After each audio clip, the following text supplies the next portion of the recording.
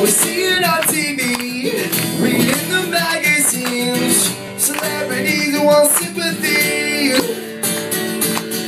All they do is piss and moan inside the Rolling Stone, talking about how hard life can be.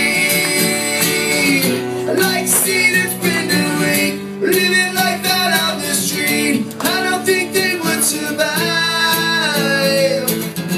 I think it's been the day or two, walking in someone else's shoes. Think they stumble and then fall. They would fall. Lifestyle to the rich and the famous. They're always complaining, always complaining.